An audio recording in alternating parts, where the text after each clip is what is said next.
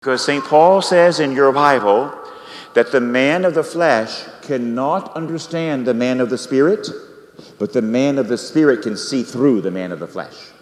Hello there, everybody. Thanks for tuning in again for another spiritual warfare video here on my channel.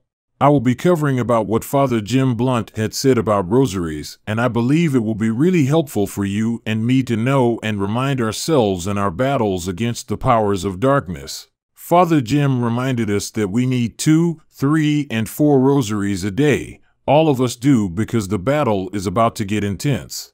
This is down to our society has thrown out the 10 commandments. We have thrown our Jesus. We have thrown out common sense. More and more people are turning to atheism, dabble with witchcraft, turning to paganism, turning our world into a godless world. Father Jim put it this way about the rosary. If you do only 1 holy rosary a day, that's because it keeps you from drowning, or in other words, treading water. We keep ourselves from drowning in misery, despair, and sin.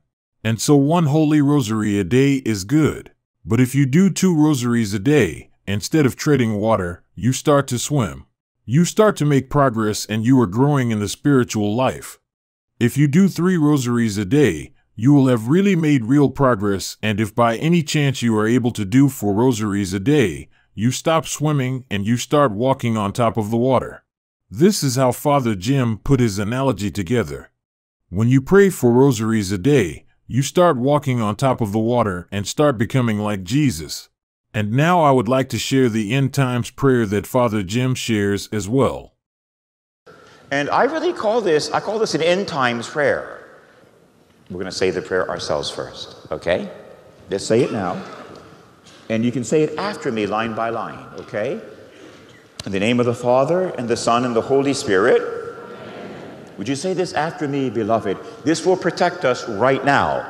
It'll blind any demons that are trying to invade us right now. It'll blind them and paralyze them. My adorable Jesus, may our feet journey together. May our hands gather in unity. May our hearts beat in unison. May our souls be in harmony. May our thoughts be as one.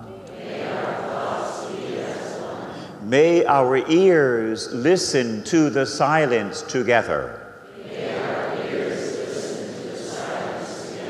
May our glances profoundly penetrate each other. May our lips pray together. To gain mercy from the Eternal Father. Amen.